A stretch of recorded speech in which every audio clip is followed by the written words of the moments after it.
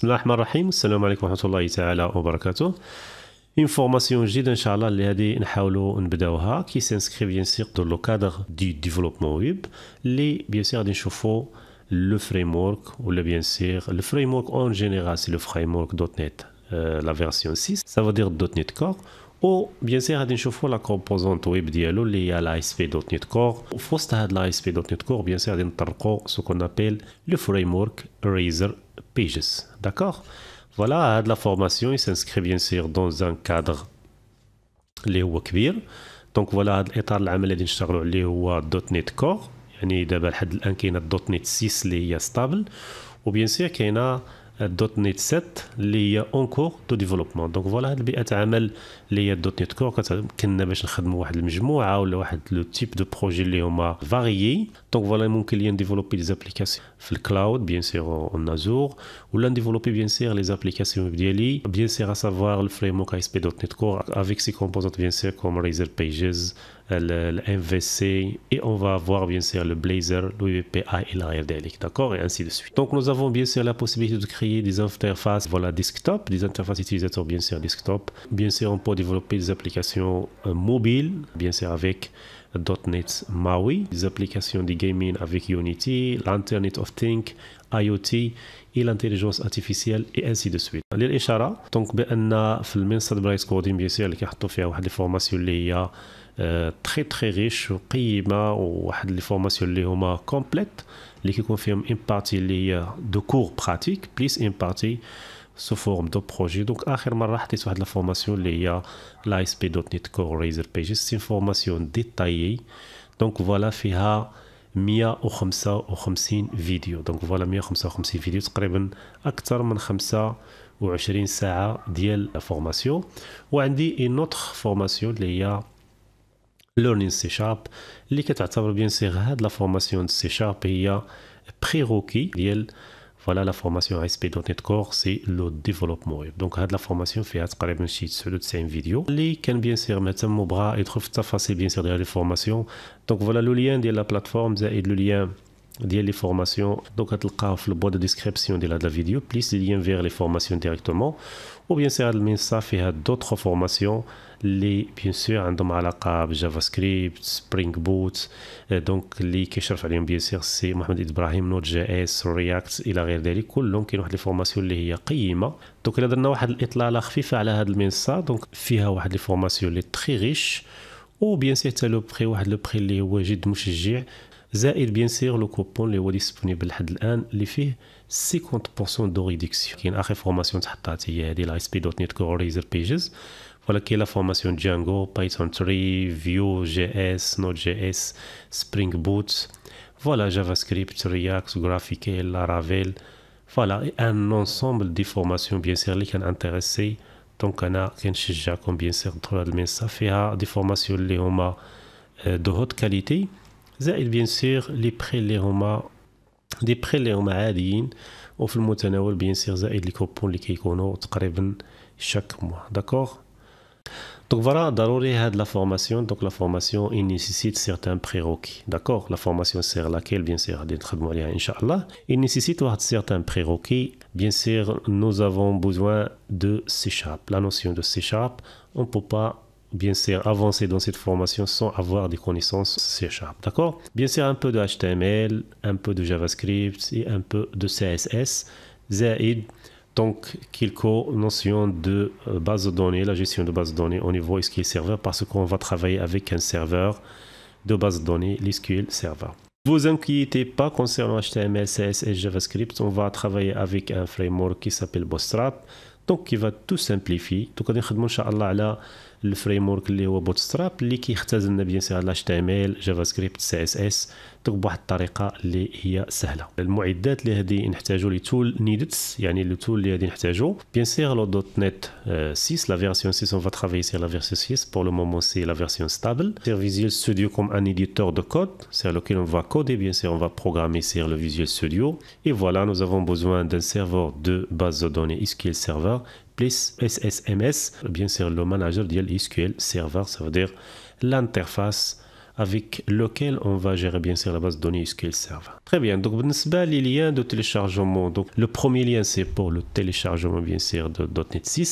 Je crois lorsqu'on installe bien sûr le Visual Studio 2022, donc la version actuelle maintenant, la version .NET 6 est intégrée. Donc il s'installe automatiquement avec le Visual Studio 2022. Donc voilà, قلت بأن le Visual Studio 2022 qui est installé par défaut la version .NET 6. Donc vous inquiétez pas chez cette.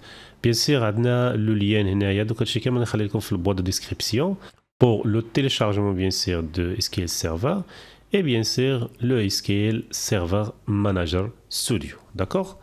Donc voilà, si on clique sur le premier lien, donc nous avons bien sûr la version 6 qui est complètement déployée. Donc voilà, on peut le télécharger. Et voilà, vous cherchez ici donc le SDK. Voilà, هنايا كنختاروا bien sûr la version ديالنا. Si nous avons bien sûr un Linux, macOS, Windows, selon bien sûr l'architecture de Windows que nous avons, soit 64 ou 32. D'accord? Voilà, يمكن لي télécharger bien sûr داكشي اللي محتاجو أنا. Donc le deuxième, c'est Visual Studio Community. Donc voilà le Visual Studio Community. Donc pour le télécharger, c'est gratuitement. Donc voilà, et vous faites l'installation. Le troisième, c'est l'SQL Server. Donc voilà, on va tout simplement installer soit le développeur ou l'SQL Server Express. Donc ça suffit parce qu'on va travailler sur une base de données qui n'est pas bien sûr une très grande base de données. Donc pour travailler bien sûr sur SQL Server 2019 Express. حنا ما غاديش نخدموا على واحد الباز دوني اللي هي كبيره، دونك من الاحسن نخدموا على السكيل سيرفر اكسبريس. داكوغ، قالينا تو سامبلومون SSMS. Donc voilà, c'est-à-dire en cours de développement. Donc voilà, on télécharge bien sûr la version 18, elle est stable. Donc SSMS, ça veut dire SQL Server Management Studio. D'accord? Donc voilà, après l'installation des outils Camlin, de 6 outils, donc on procède bien sûr à la création d'un nouveau projet. D'accord? Donc on va créer un nouveau projet, donc on va identifier les composants de ce projet. Donc voilà, rendez-vous ici sur Visual Studio 2022. Donc je clique sur Visual Studio 2022 pour lancement. Et directement, je vais aller ici Create a new project, ou créer un nouveau projet. Donc voilà, cliquez en aya. Donc voilà, ici, je vais chercher donc Razor Pages. On a نقلب على Razor, pardon. Donc on a نقلب على Razor Pages. Donc voilà, لاحظوا معايا هنايا, il faut faire attention. Je ne vais pas créer un Razor Class Library, non. Je ne vais pas créer un ASP Website ou Razor Victory, non. Donc voilà, لاحظوا معايا هنايا, ça marche justement sur le Windows et le web. D'accord? Je ne veux pas ce type de projet. Je veux un projet qui fonctionne sur les 3 plateformes. Donc voilà, sur Linux, macOS, Windows et bien sûr le cloud. Bien sûr avec le langage de programmation C#. Donc on a le langage de programmation C# et je sélectionne donc un project template for creating an ASP.NET Core application with example ASP.NET Razor Pages content. Donc voilà, هذا هو le projet اللي غادي نشتغل عليه bien sûr في هذه la formation, le type de projet اللي غادي نشتغلوا عليه. Donc هو هذا. Donc on va choisir ici ASP.NET Core Web App. Next. Voilà, je vais donner bien sûr un nom. Donc Razor Pages Demo. Et je vais ajouter tout simplement ici YouTube pour faire une différence entre d'autres dossiers bien sûr que j'ai. Voilà, ici c'est un emplacement, quelqu'un t'attend fait ma brito, c'est pas grave. Donc voilà, Razor Pages Demo YouTube. Je peux bien sûr mettre ici sur le nom de la solution. Je peux garder justement, donc voilà, Razor Pages Demo, parce que la solution peut contenir plusieurs projets. D'accord? Donc voilà, le nom de la solution, ممكن لي نحتفظ فقط بهذا Razor Pages. Donc ديمو وهنايا ممكن نختار bien sûr un nom bien sûr de projet بحيث هنايا c'est le nom de la solution وهنايا c'est le nom du projet. Voilà, et je clique ici sur Next. Choisir ici .NET 6. Donc voilà, configure for HTTPS. Donc نخليوها. بالنسبة à l'authentification, je vais mettre rien pour le moment. On va voir plus tard. Et je vais créer ici. Donc voilà, قال لي بأن هنايا donc j'ai une autre solution qui porte le même nom. Donc je vais mettre ici non. Je vais faire un back et je vais mettre bien sûr ici YouTube comme ça. Très bien. Je clique sur Next et voilà Create. Très bien.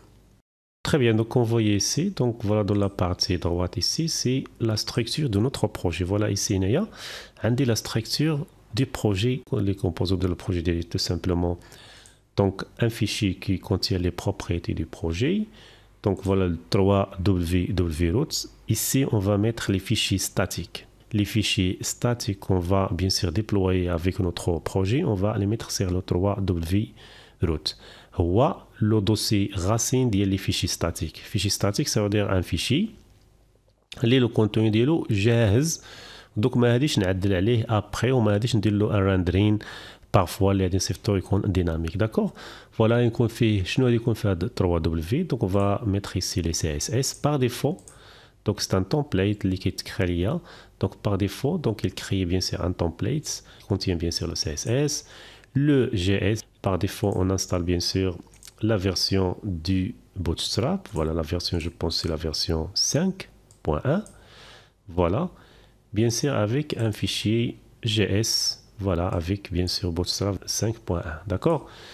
Bien sûr avec d'autres librairies, jQuery et bien sûr jQuery validation et jQuery validation in exclusif لهادشي غادي نشوفوه ان شاء الله في لا فورماسيون ديالنا. داكور et voilà عندي فين كتكون عندي المعركه ولا فين كتكون عندي لو كومبا ريال ديال لو بروجي ديالي. Donc, il se trouve ici dans le dossier, dans le folder Pages.